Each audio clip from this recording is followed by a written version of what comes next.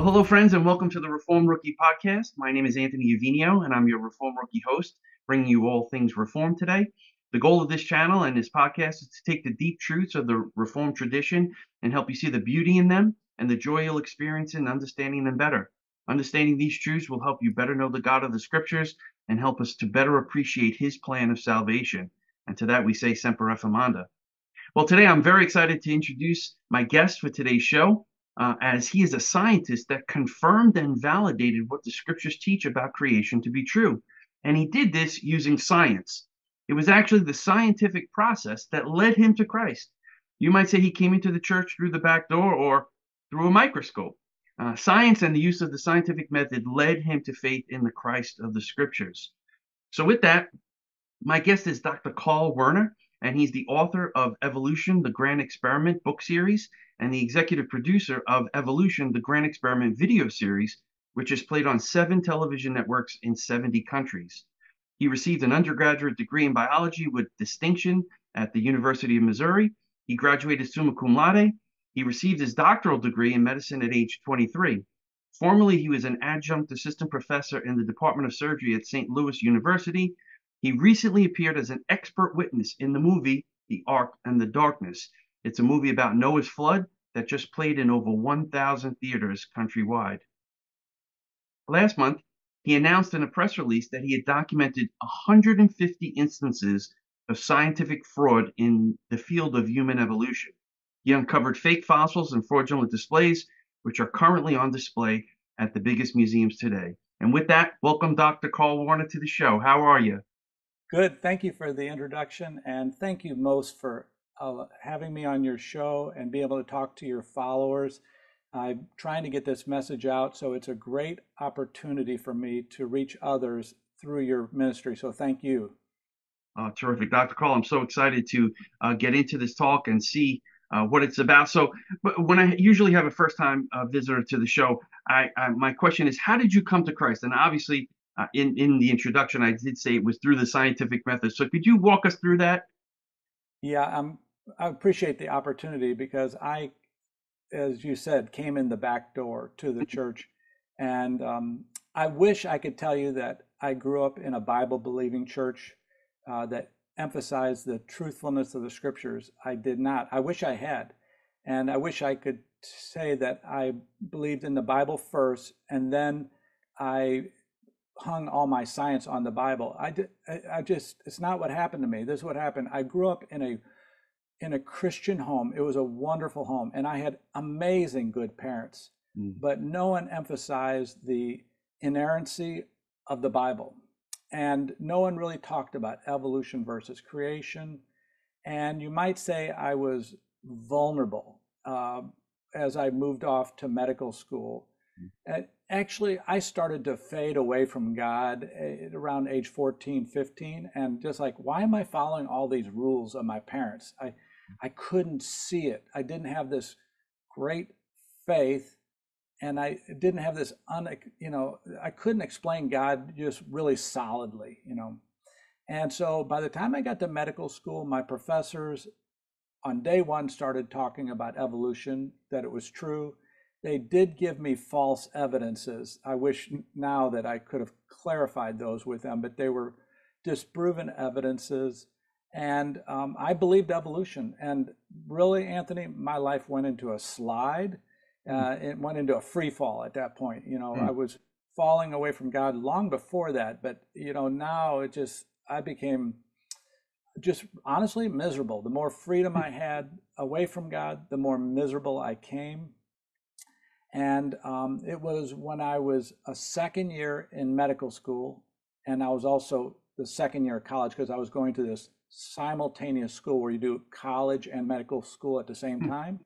I was 19 years old, and a classmate of mine in medical school asked me out for pizza. And it was just pizza on a Sunday night at Minsky's Pizza Parlor on Main Street in Kansas City. There was nothing to it. So I thought, but it may have been my appointment with God. And he asked me 3 questions that were science-based that I could not answer. And I Wow. was embarrassed, and I felt like I'd been pinned to the mat in a wrestling match. Now, just for your information, I was there on a full ride science scholarship. That's unusual to have a science Wow. scholarship. And in high school, I had done 2 years of research at the university. I had my own animal lab. I had been doing, experiments on food preservatives. I was Mr. Science Geek kind of boy. And he asked me these 3 questions, and they basically caused my life to do a 180, not overnight. It took me 6 months to process this. But his 3 question was, Carl, you believe in the universe forming naturally, right? I said, yes. He said, well, how would the Big Bang create matter, since you know, and I did at this time, that the law of thermodynamics, the first law, says that matter, like carbon and helium and hydrogen, matter does not form from nothing. So how could the universe form naturally if matter doesn't form from nothing? And yeah, it was silence. I just sat there and I had never thought of that. I never thought of that physics law with the origin of the universe, with my belief in God. I never put those three together in a sentence. And I just sat there dumbfounded. And then his second question, and these 3 questions lasted about 2.5 minutes, but they changed my life. His next question was, and you might not appreciate these questions. I No, I do. appreciate I love these questions. Yes. I appreciated these questions because, like, this was a semester that I was in biochemistry. And his second question was, Carl, you believe that life formed spontaneously through an evolutionary process in a primordial soup. In other words, before this time, there was only non-living things on the earth like chemicals and rocks and things like that, water, air, but nothing living like a bacteria. But then in this primordial soup, the chemicals reacted and life formed. I said, yes. He says, you know as well as I do, Carl, that the macromolecules, macro meaning the big molecules, meaning DNA, RNA, proteins, enzymes, the necessary products for life, never, ever form naturally. In other words, you could take a beaker and put chemicals into a beaker and mix them around as much as you want, heat it, boil it, acidify it, alkalinize it, whatever you put, lightning in it, electricity, whatever you want, you will never form DNA, RNA, proteins, enzymes. And so how could life form if the macromolecules don't form naturally? Mm. Heavy question. And it was silence. I'm making the point of the silence here. Mm. It was silence on my side of the pizza. I'm pretending like I don't really care, and this is just, oh yeah, fine, that's a good question. But inside, I am like reeling. Okay. Mm. Then his third question is, Carl, you believe in evolution, that a bacteria changed eventually into a hippopotamus, that the same bacteria changed into a palm tree, the same bacteria changed into a broccoli plant, and the same bacteria changed into a monkey, ape, and a man, right? He said, the museums right now are full of fossils, and the number today, I'll update the conversation, is that the museums have 1 billion fossils. Not a million, a billion. There's 1,000 museums have approximately 1 million fossils, and I documented that in my first book. He Mm. said, okay, so you got these billion fossils, a tremendous fossil record. You have multiple copies of the dinosaurs. You have multiple copies of the bats. You have multiple, like 1,000 fossil bats, 100,000 fossil dinosaurs was the number, Mm. 500,000 fish. Why don't you see the formation of these groups, the formation of fish, the formation of dinosaurs, the formation of corals?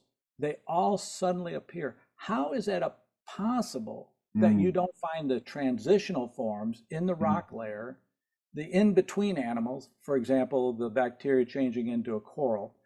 Why does a coral just suddenly appear? You would think with that rich of fossil record, that just odds are you would have all the transitions for all the animals, but there's basically none. And it was silence again. The silence was deafening. Mm. It was like one of those movies where all the sound in the background just kind of gets turned down. Yeah. Yeah. I can barely hear the music and the pizza parlor sounds. And I'm saying, oh, crud. it's like, and I asked myself, have I been duped into Mm, believing naturalism? It had never occurred to me that I've been duped. And at that point, in over the next 6 months, I said to myself, okay, that's enough for me. Because these are laws. That's enough for me to say that God exists, but I don't get it. Because mm, what do I do with all the evolution stuff? I've been told that there's ape men. I've been told that the time of the dinosaurs different than today. I've been told that the rock layers show millions of years. I've been told this and this and this. I have no idea how to put these two separate ideas together, mm. but something is definitely wrong here, and I'm gonna try to figure it out. Well, I was single at that time, and 18 years, the following 18 years, I just read books on evolution, creation, geology, and things like that. And I was very unsatisfied, Anthony. I just like my basic questions were not getting answered. Mm. And it's like, I don't know, something's wrong. So in the interim, I got married to my wonderful, wonderful wife, Debbie Werner. She's a Proverbs 31 woman. Amen. And I told her, I'm very unsatisfied and I'm thinking about, maybe writing a book or maybe making a television show while I go to investigate this. And she said, "Well, let's go." And I was like, "Okay." I didn't expect that to be a response, but it was initially the deal was it would be a year or two. We do it on and off times, because as an emergency room physician, I was granted large swaths of time. Mm. I could get off 2 weeks at a time every 6 weeks. And Wow. so we just started traveling. Our first trip was we went out to the dinosaur dig sites, and we just started asking questions, trying to get the answer to all my questions. And that was 1997, and it lasted 27 years. Wow. So, yeah. So I'm filming this documentary for national television, which my documentary has reached national television. I'm filming it and writing the books, and they're starting to get broadcast, but nobody really realizes while I'm filming the evolution scientists that I'm questioning evolution. It Mm, was just honest questions, and I just was honestly trying to get to the bottom of it. And I'd go into these interviews just, not with a lot of ammo in my pocket. I'm mm, really just want to know the facts. What's the facts of this dig site? And as I slowly accumulated information, I realized that the entire theory of evolution has collapsed. I know that sounds so, mm. over the top, but I would like to show you why. And then the whole point of today's interview that I asked you if you would interview me Mhm. was that during these 27 years, we had interviewed 43 human evolution scientists. And during the course of these 27 years of filming all over the world, in the biggest dig sites, the biggest museums, the biggest universities of the world, there were 150 frauds in the field of human Mm. evolution. Now, fraud, Anthony, is a very strong word. I would not use the word fraud unless I had a lot of proof for that because it's a Mhm. libelous term. If I say your work is fraudulent, Mm. that's libelous unless it's true. Right.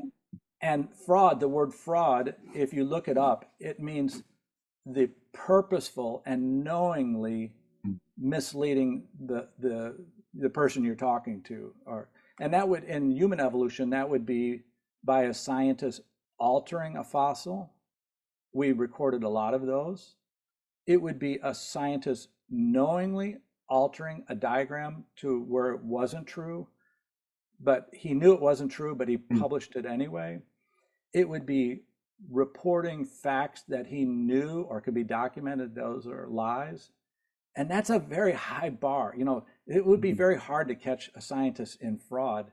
And yet I have 150 of these that I'm going to share Mm. with some of them with you. And I'm telling you to your audience, you need to watch this video because in a few minutes I'm going to start showing them to you, the fossils, how they were altered, the pictures before and after. And this is the most incredible Mm. story you will ever hear.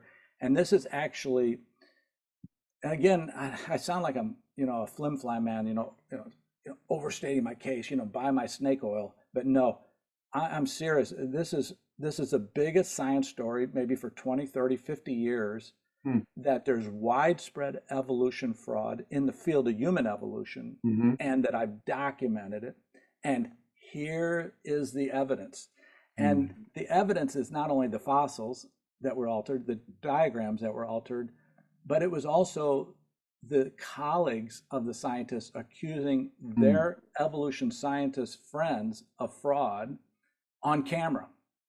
Wow. So, we got multiples, and we got some deathbed-like confessions. The last thing they told us was that, Really? yeah. So it goes on and on and on. In fact, the problem I have is, how do I make this palatable for your audience and for you, that I don't sound like a drone, just going on and on. And, okay, and here's fraud number 142, and so I did that for the first few times on our Zoom meetings, but I decided I had to tell the personal story, which I just did, Mm. and tell the background so you realize why this is plausible and why this is how it could have possibly occurred. And by the way, I did this on my own dime and time. Wow. There's no church behind me. There's no organization behind me. This is my gift, or Debbie and my gift to you and the community. And it's not a get rich quick scheme. What it is, it's a get poor quick scheme. Because like if you really want to lose a lot of money, get a film crew and go around the world and travel 300,000 miles. That's how to get poor quickly, Amen. and then sell a book and make $4. You Mm. can never, it'll never pay for itself. So I don't, if there's some doubting Thomases out there, please don't think I'm doing this for money. I don't need any money. I mean, if you want to give me $1 million, I'll take it. But, I don't need any money. God has provided all the money, and I don't know how it's ever happened. I still marvel. How did this happen? How did I pay for this? And we're debt free. Everything's paid for. So Good for you. it's a gift to the believers, and this is actually a watershed moment for Christianity, because now it's finished. The theory of evolution has been hanging on to this human evolution. Hey, we got all this evidence. I know that we don't know how dinosaurs came about, and we don't know how bats came about, but we got all these ape men. And so, no, it's over. And this is a time for everyone to get up off their chairs right now and dance around a room with their hands up in the air. This is a hallelujah moment. This is a joyous moment. And this is the devil is defeated moment. And this is the Wow. theory of evolution is over moment. So Mm-hmm. now I'm going to go to my slides now and just Okay. do this for slides. And if I forget to hit the right button, please bring me back to reality here. So this is the first book I released, and it was about the fossil record. It's called Evolution: The Grand Experiment. And Mm. basically, we went and interviewed scientists about their animal specialty. Like this was dinosaurs, and this chart was from the Chicago Field Museum. And the Mm. Field Museum had these diagrams how dinosaurs evolved, with a bunch of lines splitting, and finally getting to the dinosaurs. But when we asked the experts, David Weishampel, who is the guru of dinosaur evolution, he gave us these numbers for the number of dinosaurs that had been found, large numbers of like 78 Tyrannosaurus dinosaur fossils, not fossils, but different specimens, like different dinosaurs. And Mm. excuse me, ceratopsians, I don't know, it's 377 ceratopsians. Mm. But according to them, there were no ancestors to any dinosaur. They just suddenly appeared. Then I Wow. made my second book. And by the way, all these books and all these shows are being filmed simultaneously over these 27 years. It just took a while. This was Living Fossils. I made a prediction that if creation was true, okay, evolution doesn't look like it happened in the fossil record, but I said, but if creation was true, there should be a predicted what you should find. And imagine this: if there was creation in 6 days, and then there was a flood, 1,000 or 2,000 years ago, or whatever the number is, and then it was like the flood mixed up everything that was alive on the planet, kind of like one of those snow globes your grandma Yeah. had on her desk. So if you just took all the animals that were created at once, and that, according to the Bible, that would be the dinosaurs, that would be the humans, that would be the birds, that would be the lizards, everything that's living today plus everything that's ever lived, they would all be at the same time alive, more or less, at the time of the flood. Then it would be shake the snow globe, and everything should be mixed up together. So my prediction was that if creation was true, and if there was a flood, we should find modern animals next to the dinosaurs. Do you follow that logic? Do you Sure. follow my Yeah, logic? that makes sense. Absolutely. Yeah. And this is why it took so long. We interviewed time after time after time, dinosaur dig site, dinosaur dig site, dinosaur dig site, asking the paleontologists at the dinosaur site, did you find any modern animals next to the dinosaurs? Nope, nope, nope, nope, nope, nope, nope. And I was like, okay, well, maybe creation isn't true. But then Mm. I thought about it, and I thought maybe I'm asking the question wrong. And then I would say, can we photograph every fossil that you found next to the dinosaurs? And they would say, sure, they're in this museum next to the dig site, or this museum 40 miles away. Most of the fossils from each dig site are in the closest museum. Hmm. So we could photograph them all. And then I realized a lot of these look like modern animals, but they're all renamed.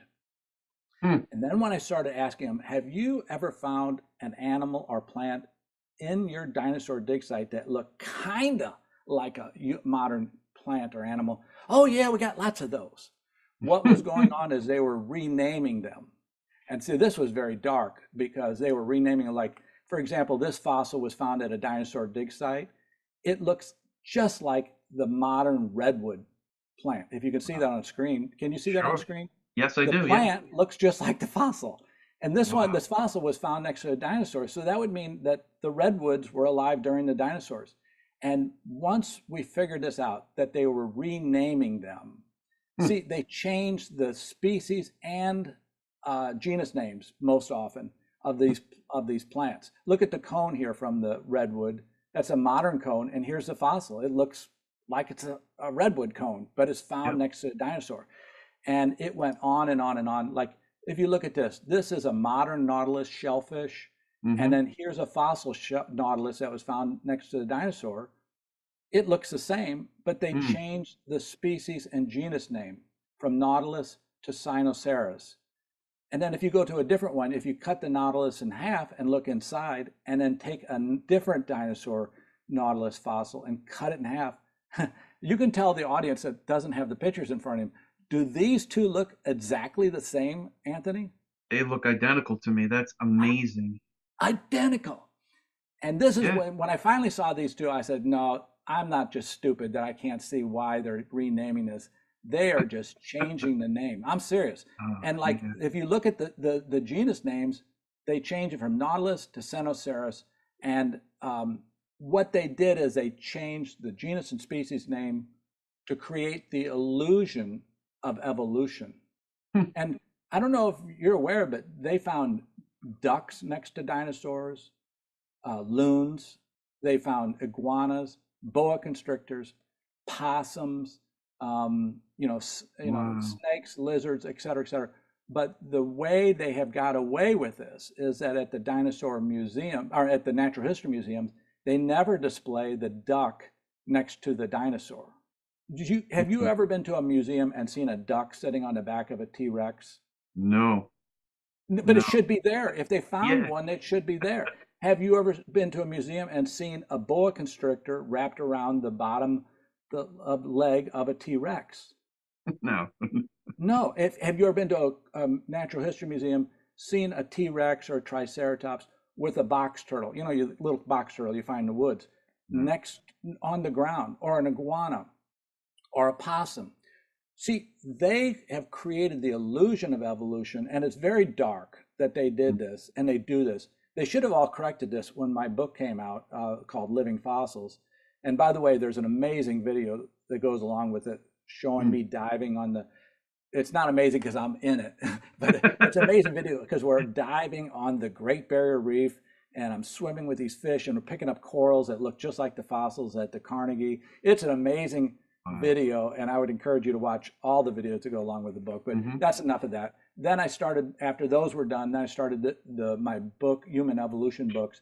This book is volume 3 of the series, and it's called Untold Stories of Human Evolution. It just came out, and basically this covers the 5 ape men that were made out of ordinary mammals. And so these ape men, they would like you just to not even ask about, because like this one, the Libyan hominid, was made out of a dolphin rib. Yes, you heard that correctly. A dolphin rib was misinterpreted as a collarbone of an ape man. And it wasn't just any ape man. This was an upright walking ape man. And this was in the American Museum of Natural History's magazine called Natural History. And this one, Orsi man, was made out of out of a donkey skull. And this one, called Australopithecus prometheus, it was made out of a cat, like a leopard, a dog like family, like a canid, like a wolf kind of, or jackal. It was made out of the toe bones of horses that they thought were the collarbones of this ape man. And, then there's the Nebraska man was made out of a pig too. So the first book was just the 43 scientists that promoted ape men that were actually made out of mammals, like ordinary mammals, like non-primate mammals. Like, how stupid could you be, kind of a thing. Quick question, Dr. Carl, if I could. Yeah. So did you actually get a chance to inspect the dolphin's rib? Like, how did you come to know that it was a dolphin rib? Well, some of these are dicey and some of them are not. This dolphin rib was dicey because we interviewed the scientist who made the mistake. But they're not keen on making these fossils available. But this story came out because this dolphin rib story came out because the scientist, his name is Dr. Noel Boaz, he was from, I think, one of the New York City universities. He was a professor there. He crossed swords with Dr. Johansen, and he said, my ape man is better than your ape man, the scientist who found Lucy. And Johansen and his friend, Dr. Tim White, got mad at him and say, we're going to burn you, and we're going to take down your ape man. You're saying Lucy's not a good ape man. Well, we're going to look at your ape man, the Libyan hominid. And this, I think, came out in 1983 or something. And they were the scientists, his colleagues, in other words, identified that it was a dolphin rib. And they did it in the journal articles. But it's a story. You don't have to see the fossil because the evolution scientist is making the case in their journal articles. And it is spectacular that you could mistake a dolphin rib, which is C-shaped, as a collarbone, which is S-shaped. And if you go through my book, you'll see how they did that, and it's pretty fantastic. But the bigger point is that these 43 scientists had university professorships, they found museums, they wrote hundreds of books, and yet they couldn't even identify the correct group of mammals. Should only be primates, okay? So then I wrote my 4th and basically last book. And again, this book was just released, and it's called 9 Categories of Overturned Ape Men. I'm sorry I haven't got to the fraud yet, but there's a reason for this. You got to understand this story. Oh, this is this is fine. Yeah, this story that I'm going to tell you now is how dumb is Dr. Carl Werner? This is a story entitled "How Dumb is Dr. Werner?" And I'll tell you what it is that I got to the end of my writing these 2 books. This book is called 9 Categories of Overturned Ape Men. And basically, I said, I want to look at the overturned ape men, not just the ones made out of mammals, but the others. And there's been 232 ape men species that have been identified and then overturned. And that's a lot of ape men. And I was like, what were they? What did they turn out to be? And there were so many of these things, I had to group them just to kind of make sense of it. And so I basically grouped the 232 ape men species that had been overturned into 9 different categories. Like one category, they turned out to be just monkey bones. Those were Dr. Dart's and Dr. Giebert's ape men. One category turned out to be just ordinary ape bones, not modern apes, but extinct apes, but they were just ordinary apes that they were interpreted as ape men. One group was ordinary, recently buried human bones, like Aunt Jane, who died 15 years ago, and Uncle Billy, who died, 40 years ago, and great grandma Smith. These people were buried, and then an evolution scientist came upon their fossils and named them as ape men. And this would be the Homo capensis in South Africa. This would be Homo cinnamento, Homo capitalinclinatus, Homo pempeus in Argentina. There was 5 of these. And then another group was ape men that were made out of reptiles. There was only one of those. It was a crocodile bone. Another one was ape men made out of humans that were buried during the Ice Age with the reindeer and the muskox and things like that in Europe. But they were just humans, but they were buried with Ice Age animals, and they're not ape men. They're just humans, okay? Right. And so anyway, I went through that. And I got done. I'm done. I'm 27 years of this. I'm writing these books. I'm done. And there've been delay after delay after delay. And then finally, as I'm writing the back cover, and that's why I'm showing the back cover, I said, what should I put on the back cover to kind of summarize this? And I wrote this sentence. I'm just going to paraphrase what I wrote at the time. I said, during the course of these 43 interviews, or whatever the number is, with the evolution scientists, there were many instances of fraud that were revealed by the scientists or that became apparent during our 27 years of filming. Because we also got to get into the museums and film the original fossils in the museum vaults, because we were filming for a national broadcast on human evolution. That's how we got access. And so I said, when I finished that sentence in my mind, I thought, that's a very weak sentence to put on the back of a book. There were several instances of fraud. And this is to show you how dumb I am. I've been at this for 25 years, 24 years. And I'm thinking to myself, you need to count up how many frauds you interviewed about and you saw. And so I started adding them up. It was like, okay, I was 1 by him. There was 5 by that scientist. There was 3 by that scientist. American Museum had 2. And I started counting them, and I just counting them and counting them and writing them down. And it was like, this is how you tell, by the way, Anthony, that you found something, when it jumps off the page at you and slaps you in the face. He's like, you dummy, haven't you noticed this? All this pattern of evidence. And the pattern of evidence is that there's 150 frauds in this field. And that is the story. And I missed it. Wow. So after finishing the 2 books on just general human evolution, I thought, I got to now add 4 more shows to the mini-series in our Evolution, the Grand Experiment mini-series. And I need to do 4 more shows, and just enumerating these 150 frauds.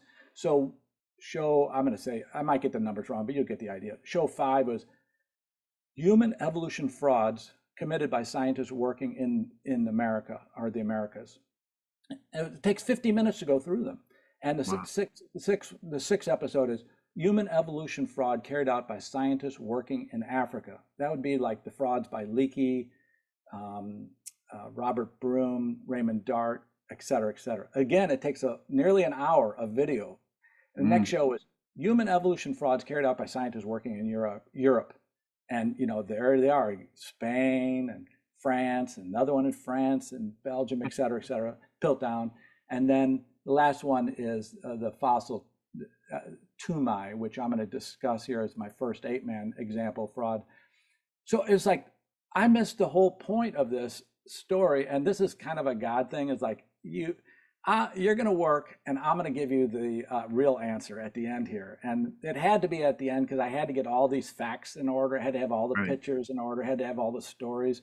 Once I had them all, I'm like, I am ready to go, folks. And this is a time of great joy. And I would like to, after you take a breath here and see if you have a question. But otherwise, I want to start showing you now these crazy, blatant, repetitive frauds by the evolution scientists. And this is going to be a piece of art. That's all I can say.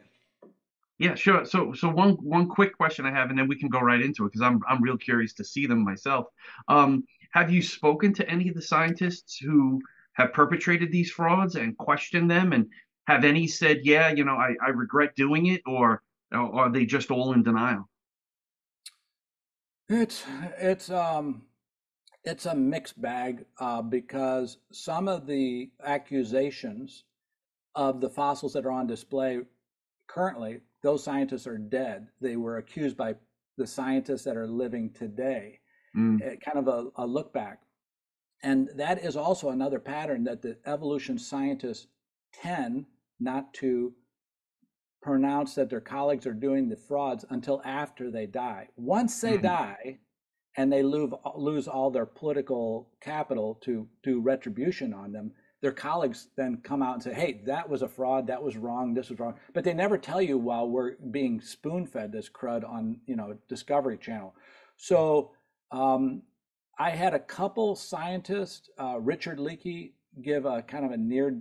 It was he told me something spectacular just 2 months before he died, and then Yves Coppens, the Lucy co-director, he told me something spectacular before he died, mm, and then we had another one. Dr. Raymond Dart told his colleague, who told us on camera what he said, kind of a near-death confession right before he died.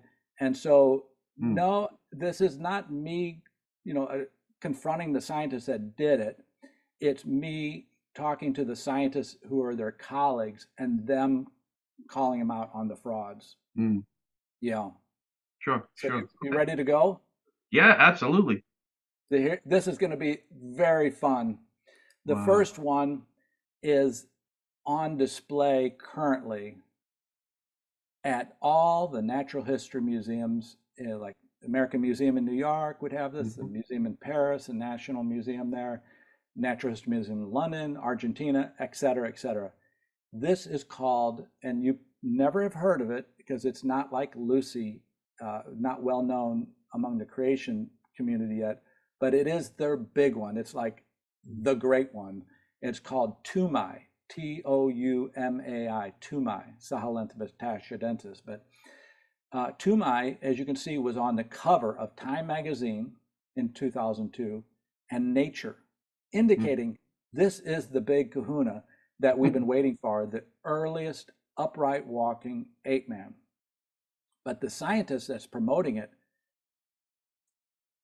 infuriated his colleague who actually was there when it was found. And the colleague, Dr. Alain Bouvalan, told me the correct story and showed me that this was fraud. This thing is fraud times four. Okay. Mm.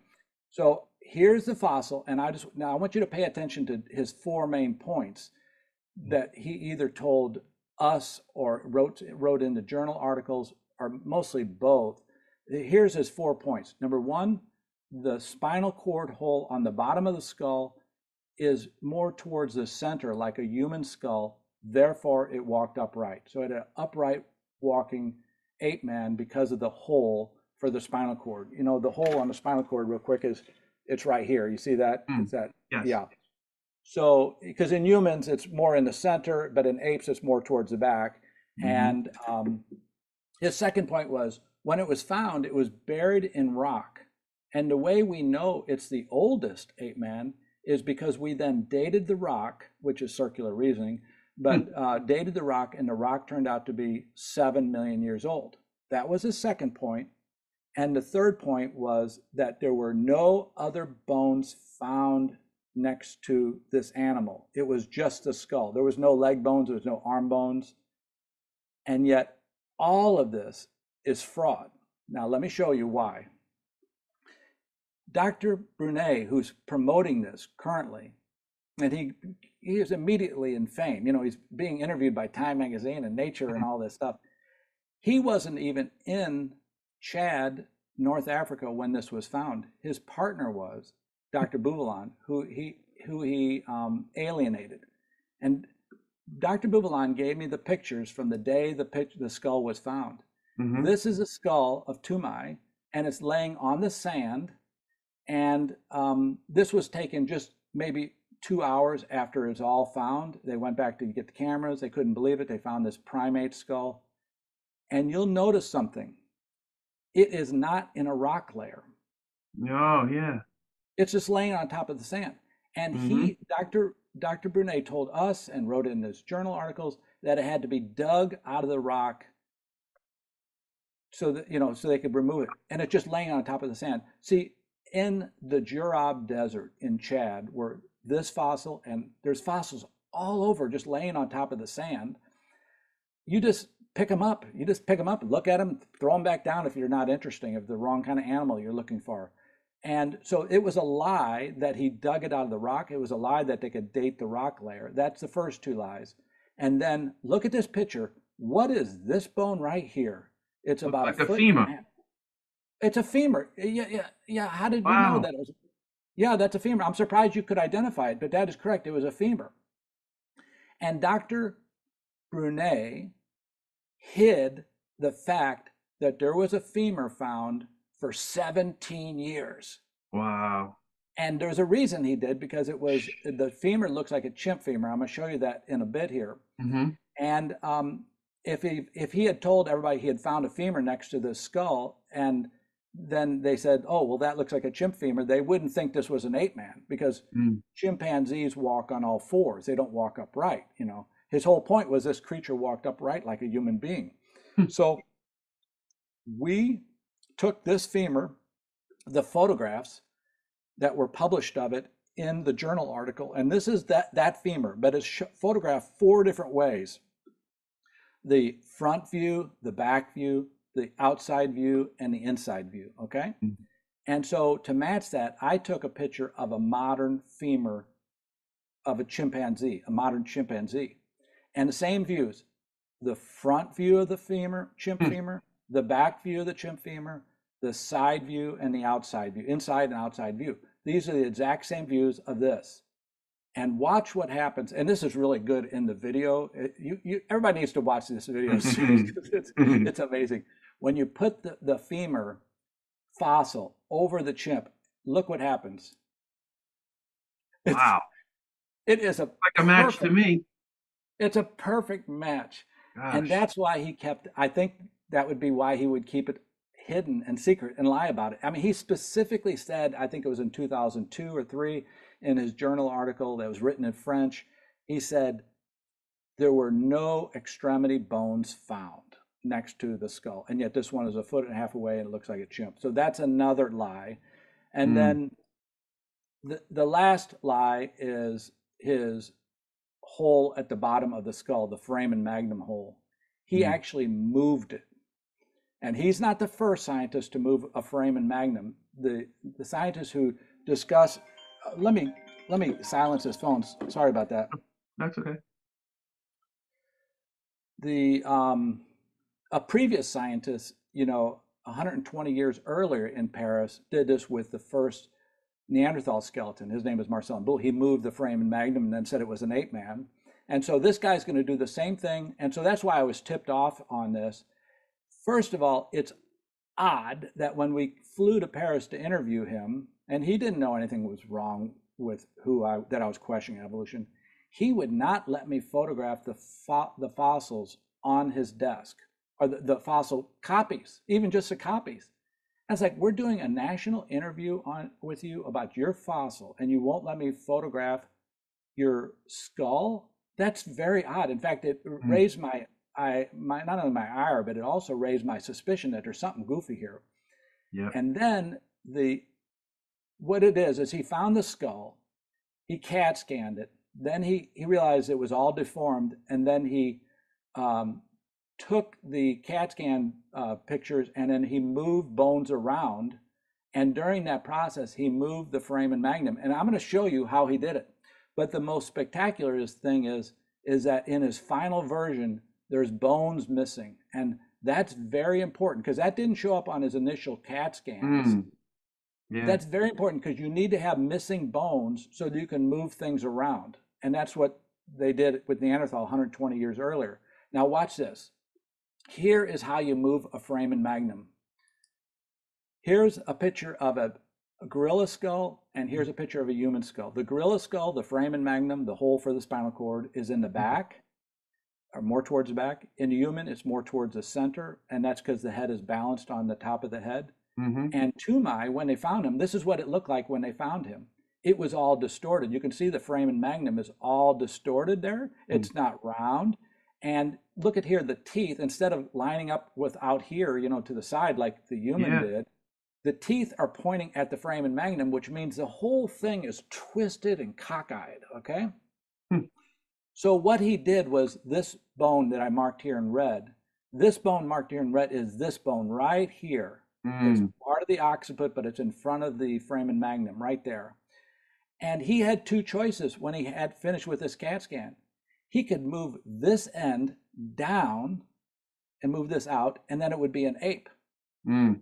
Or he could move this end and move it up, and it would be a human or an ape man. And he chose to move this up instead of moving this down. And then he claimed, without telling anybody, and by the way, he won't share his CAT scans, not only with me, but his colleagues. Colleague after colleague has come to visit him. He won't let them see the fossils. He won't let them see the photos of the fossils. He won't let them see the CAT scans. He won't let them verify the work. He hid the femur. He is a slimy little dog, I'm telling you.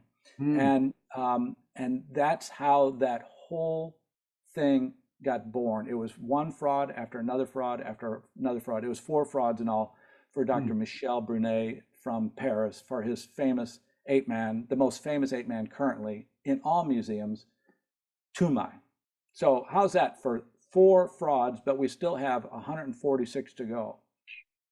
Yeah, this is breaking my heart because you would think people in the scientific community would call him out, considering that they're not able to examine the evidence themselves. I mean, what kind of issue is this that no one else is allowed to see the actual evidence and come to conclusions on their own? I thought the scientific process was supposed to be, repeated over and over and over again, and now they're not letting anyone else see it. It's so obvious it's not funny. And it is obvious it's not funny. And the reason is that there's political retribution within the field. That field only has about 300 or 400 really important scientists in it. And if one scientist calls out another scientist and says, your ape man's a problem, and really goes at his jugular vein, in the New York Times, that scientist that's accusing him will be destroyed. And that happened with the dolphin rib guy. When he went after Johansson, and they destroyed him for calling out Lucy as a problematic fossil.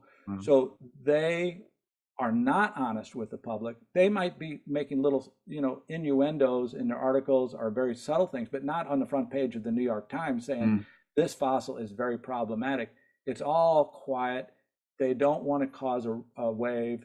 They don't want to have their articles or their funding canceled, so they just shut up and say it's a problem. But you and I wouldn't know it unless there's some crazy medical student doctor who formed a film company and went around and got access to everything. You and I would not have ever heard of this.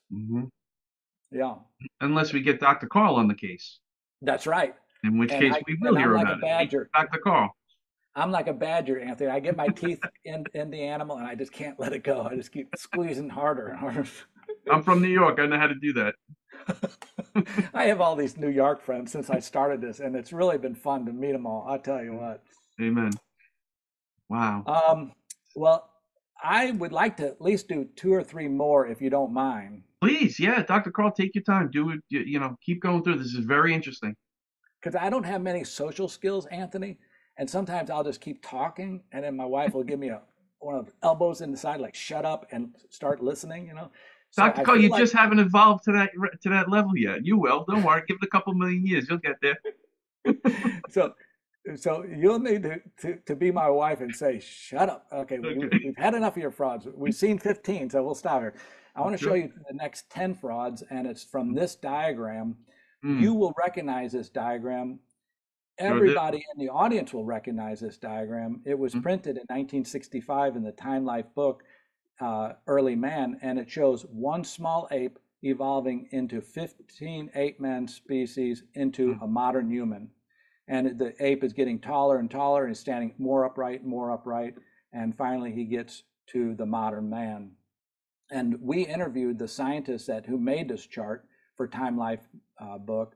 His name was F. Clark Howell. Now, he died after we interviewed him. By the way, our process was so slow, we had about 12 people die on us, but that just speaks to my slow work, you know. But anyway, F. Clark Howell died. But before he died, we got the chance to interview him, and then we got to interview his colleagues, and we got to interview his students. And it turns out that Clark Howell committed 10 acts of frauds in this one chart. And, you know, people don't understand what I mean by the word fraud. I'm gonna redefine it one more time so nobody thinks. When I'm saying fraud, I'm not saying the fossil doesn't exist. I'm saying the scientist is knowingly and misleading the audience or his customer or whatever into something that he knows is wrong. That's fraud. It's knowingly misleading. It's not that the fossil is fake or that it's not a real bone. He's knowingly doing this. Okay, so most people, when they see this chart, you ask them, what's going on here? They'd say, well, this small little ape kept standing up, and he got bigger and bigger and bigger, and finally he had some tools, and then there he is, modern man. And you would say to them, where are the ape men? Well, the first animal is an ape, and the last man is a modern man. So the ape men are the animals in between. And this chart, I don't show it here because I cut it out of the book. But in the book, the chart is labeled "On the Road to Homo Sapiens." Okay, it's on the road to Homo sapiens. So in other words, these animals are on the road to Homo sapiens. They are human ancestors. Okay, but when he made this chart, and we learned this through his writings, the interviews that we did, and the book itself, is that he knew that this first animal, Pleopithecus, was like a modern gibbon and did not evolve into humans. It was not on the road to Homo sapiens. He also knew the second one, Proconsul, was a chimpanzee-like animal. It was an ape and was not an ancestor of human. So that would be fraud too. The third one, Dryopithecus, was a chimpanzee-like ape. It was extinct, but it was not an ancestor to humans, according to Dr. Howell, who made the chart. But he puts it on the chart anyway. Oreopithecus, he knew, was an ape. It was not ancestral to humans, but he puts it on the road to Homo sapiens chart. And he did that also for this one here, Paranthropus. He knew this was a gorilla-like, ape-like creature, and he knew it was not ancestor to humans and was not on the road to Homo sapiens, and yet he put it in the chart. So there's 5 frauds there, and then you scoot over to the right, the last 5 animals before the modern man, he knew were Homo sapiens. See, you can't put 6 in a chart of 15 animals. You can't put 6 Homo sapiens in a row and say, look, there's human evolution. And it can't be on the road to Homo sapiens. If the chart is called the road to Homo sapiens, you only get 1 Homo sapiens at the end. Right. But it's Homo sapiens, Homo sapiens, Homo sapiens, Homo sapiens, Homo sapiens. That's what he knew when he made the chart. And so this was not a chart on the road to Homo sapiens. 10 of the 14 animals were fraud. Plus, these are the frauds of Clark Howell. There's other frauds here, but that's not the point I'm making. I'm saying the guy who made this chart knew it was wrong, and yet it was immensely influential in convincing people that evolution scientists had the ape man. It's a travesty. This chart is a travesty. The more that you think about this chart, it's very unnerving, you know? Yeah, it actually looks like the second half of the chart with all the Homo sapiens actually reflects the scriptural teaching that we reproduce after our own kind. So after the 6th Homo sapien, you're going to get another Homo sapien because the Homo sapiens can only produce other Homo sapiens. That's right. That's right. And that's not evolution. You know, No, that's biblical creation. That's biblical creation. Oh, So that is crazy. It is. like to do at least one more and maybe two more Sure. Yeah. scientists. So we did Tumai, that was in Africa. Mhm. We just did F. Clark Howell's chart, that was in Time Life. There was 10 frauds there. This next one is called Homo habilis. Homo Mm. habilis. Anybody that's gone through college science has heard about it. It's supposed to be, and it's by the way, it's on display at museums currently. Mhm. And this creature is supposed to be halfway between an ape-sized creature, which would be about 3.5, 4 feet tall, with a brain around 500 cc's, and a human, Mm. 5.5 feet tall with 1,000 cc brain. It's supposed to be halfway between there. The brain of Homo habilis then would be, if it's an intermediate creature, if it's an ape man, it would have a brain of around 6 to 700 cc's. Mhm. Okay, and it would be about 4.5 feet tall. It turns out this creature was only 500 cc's. He enlarged the brain repeatedly on multiple specimens, and he created an ape man out of what turns out to be Australopithecus, not an ape man. Mm. And I want to show you how he did it and why he did it. His first fossil that was found, this is the scientist's name is Philip Tobias, and he's from the University of Witwatersrand, and he worked up in Olduvai Gorge with Louis Leakey and another scientist by the name of Napier, Napier. And Louis Leakey and Mary Leakey found this skull, and it's called OH7. And this is the one they said is the first or the type specimen for Homo habilis. It's the one that all scientists will look at and judge if their fossils that they find later is a Homo habilis or not. But he enlarged this. He added bones to the skull that were not Mm. part of the skull. And not to sound prideful, but I was the one that figured this out. So this picture in black and white is what Dr. Tobias placed in his scientific monograph in the 1990s Mhm. of what the fossil looks like. It's a black and white photograph. And you look at it the first time, and there's no letters on it by him. That I've added those letters on there. There's Mhm. really nothing seems strange or unusual about it. Mhm.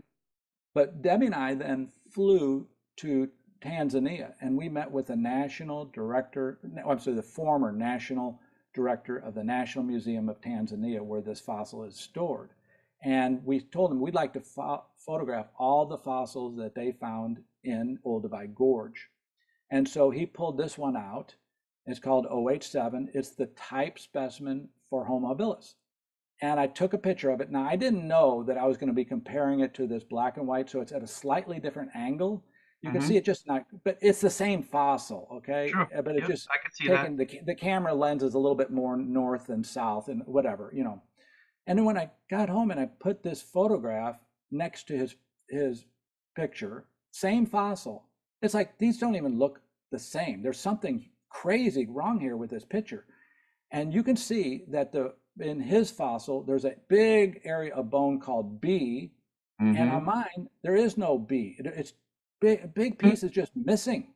Like, what is B? And I was like, what? I couldn't explain it. Then I started scrutinizing his photograph. It's like, this is all plaster. You see that, Anthony? It's all Yeah. kind of, Yeah. it's not bone. So you wouldn't know it because it's a black and white picture. So he puts plaster, a large piece of plaster, Mhm. to increase the size of the skull so he can say that it's a large brained ape man. He's Mm. enlarging the skull. And this isn't the first time. He's going to do this multiple times, and I'm going to show you that in a bit. And so, by the way, you don't put plaster and enlarge the type specimen. The type specimen is what everybody's going to judge it for just based on its own merits. You don't enlarge it, okay? You Mm. don't put plaster on it and say, I think the bone went out further here. Then when we looked at it, it's like, look at this bone, this part of the skull here on OH7, where I have marked it A. You Mhm. don't notice it in the black and white, it looks fine. But on mine, it looks a little funny. It doesn't quite look like the same. And you flip this skull over, and there it is. That's part A there. And look, it looks nothing like the rest of the skull. Wow. You see that? Yes. A A looks like a mismatch, and yet it's connected with a straight line. Now, straight lines are suspicious when Yeah. you're putting together puzzles because any puzzle piece that's straight can go to another straight piece. And if it was a good puzzle-like fit that was perfect, you'd say, well, maybe it got discolored because it was out in the sun or something like that. But no, it's attached by a straight line, and then the straight line wasn't long enough, so I had to put plaster in there too. And I thought that I was like, I can't believe it. So I was like, I'm gonna just read these monographs are so boring. They're the most boring thing you could read. This is a 400-page monograph about these fossils. I mean, really, who wants to sit around and read them? But I did it for you.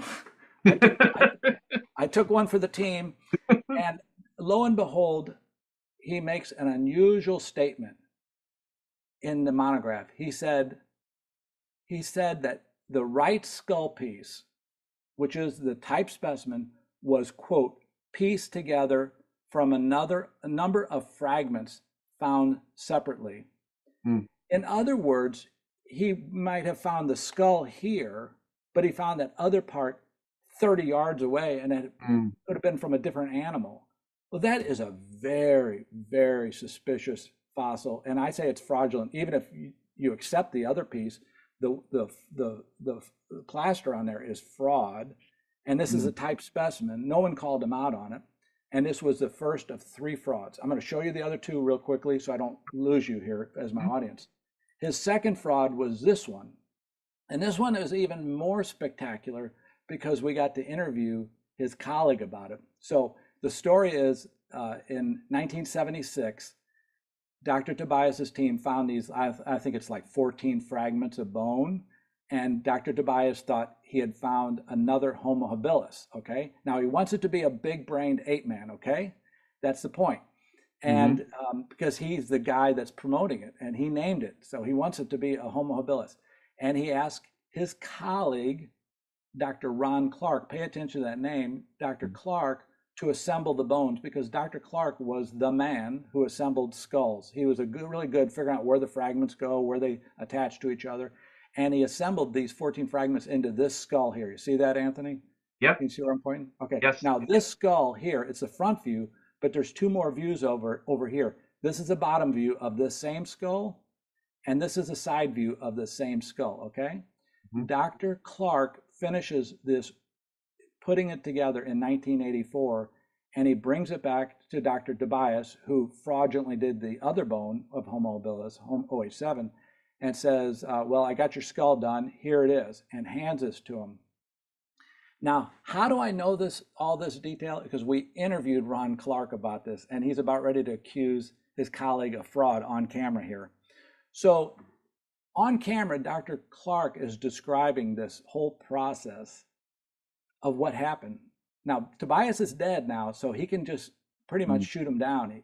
He gave it to Tobias, and Tobias told Clark, according to Clark, this skull is too small. This is supposed to be a large brain ape man. And he says, do you think you could take it apart and make it bigger? And Ron Clark is like dumbfounded on camera in this interview. And he said, take it apart? You can't just take it apart because you want to make it bigger. He said, these bones were put together because they matched either the midline or, a vein going across the bone edge or something, things that you could see that this piece goes with this piece. And you just can't separate them because you want a bigger ape man. And he said, well, okay. And that was the end of the discussion. But Dr. Tobias was not deterred. He then asked his colleague, Dr. Darren Curnow, who was basically a graduate student there for a couple of years, just working under Dr. Tobias. And Tobias goes to Dr. Curnow, who had not a lot of experience of assembling skulls, and he says, Dr. Curnow, do you think you could take this skull that Dr. Clark assembled, take it apart, and see if you can rework it and make it bigger? And that's what Dr. Curnow did. Now, here's the before. This is Dr. Clark's skull, and here's Dr. Curnow's skull. You can see how it went from this size to this size. And these pictures are perfectly proportioned because I took these two in the same frame. This is the same photograph, so there's no enlargement. This is the photo, and this is the side view. He made it from this to much longer, and he enlarged it up to It went from 500 cc's up to like 700 cc's.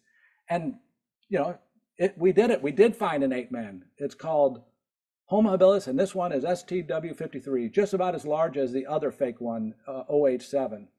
And then if that wasn't enough, he did it again. And here's another one, OH16. He had this skull. It was assembled this way, and you can see the pieces are all matching and touching. And he blew it up with plaster and spread it out and made it a large brain 8-man. Dr. Carl, listen, I'm no scientist, but I went to second grade. I could tell when one skull is bigger than the other. And it's ridiculous. And that's 3 in a row from one scientist, you know. And he also fraudulently created a brain size chart. And I'm not going to get into it, but he changed the size of human brains so that it looked like it was stepwise progression of apes to Homo habilis to Homo erectus to human brain. He altered the numbers on that, which was his 4th fraud. It's extraordinary, extraordinary. Gosh, this is unbelievable when you see it, like right there with the pictures, and you see all the extra plaster that shouldn't be there, and how on the right hand side you see how it all fits together perfectly. It just like you said, this is fraud. This is an intentional idea to fool somebody. Yeah, to create an 8-man out of where there was no 8-man. Yeah. Yeah. Unbelievable. Yeah. So now, Dr. Carl, are all these in your book or books?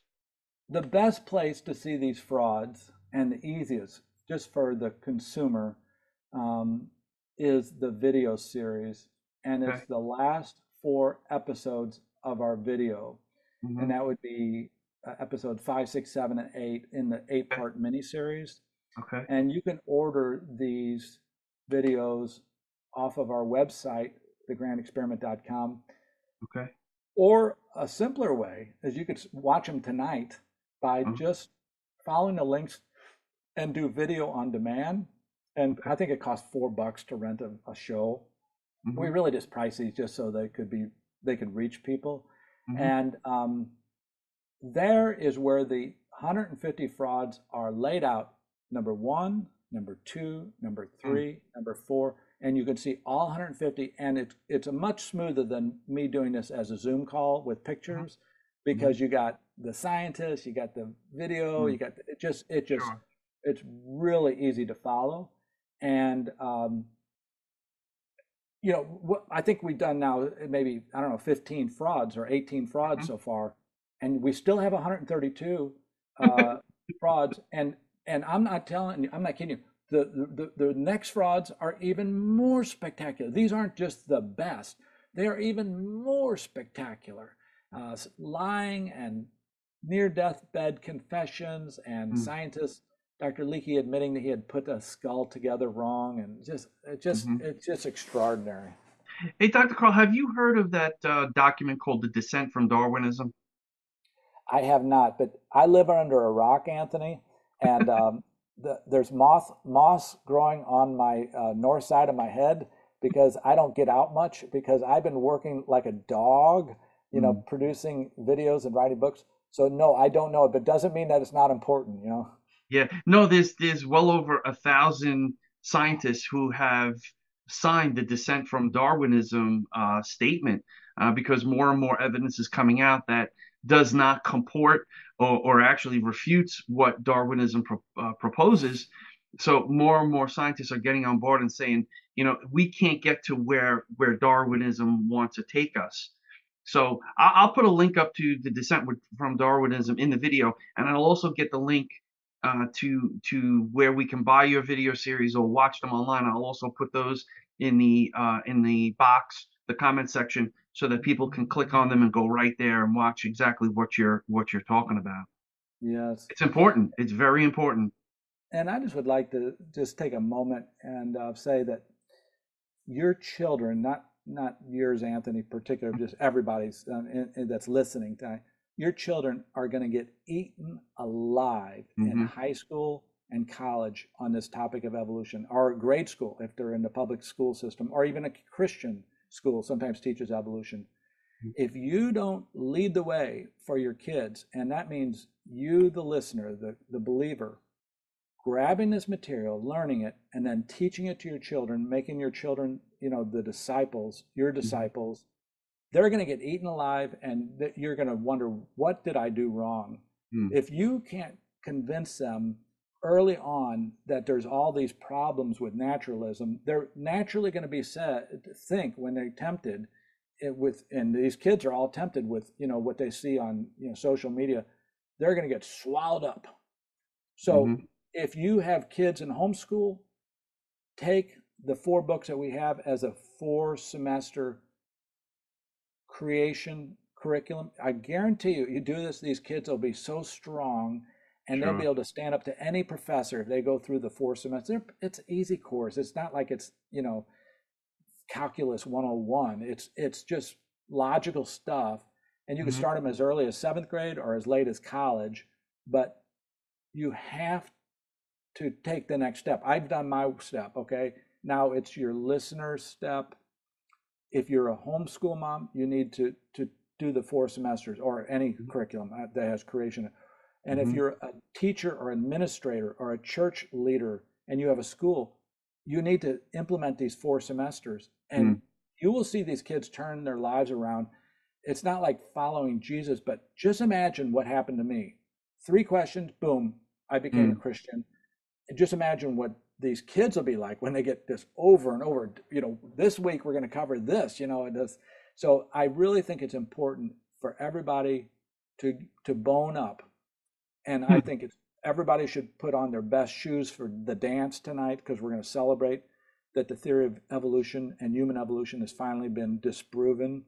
And yeah, it's a time, but it's not a time to sit on your laurels. It's everybody has to do their part and get this to the kids. Otherwise, we're sunk.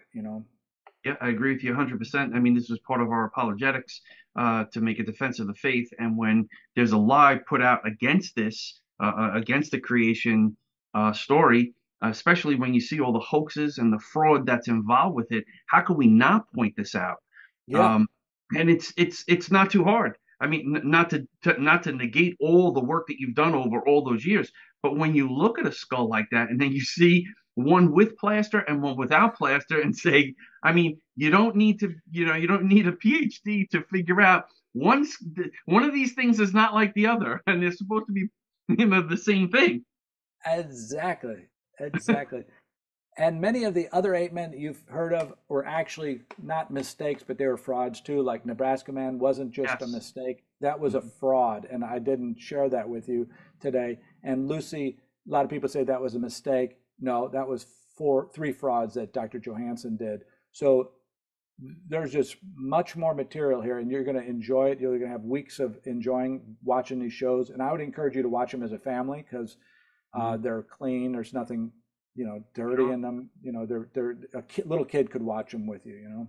And it'll spur on discussion. I mean, these are the things that we need to do. We need to actually question all the evidence that comes before us and follow the facts where they lead. I mean, that's the bottom line. That is the bottom line, and we have been sitting on our laurels, accepting that they would not show us the evidence.